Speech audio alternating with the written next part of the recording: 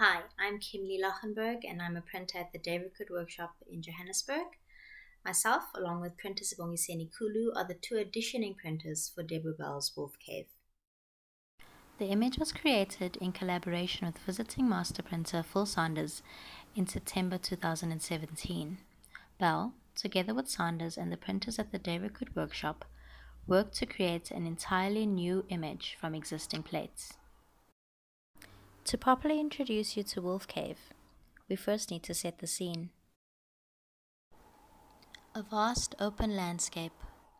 Somewhere far in the distance, we can make out the peaks of mountains, looking out on the landscape from the entrance of a cave.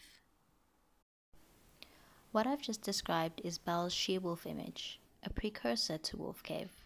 Now, let us venture deeper into the cave. Its shaded, cool interior, a stark contrast from the outside world. This is the scene for Wolf Cave, where Bell takes us from the bright exterior world into the intimate interior of the cave.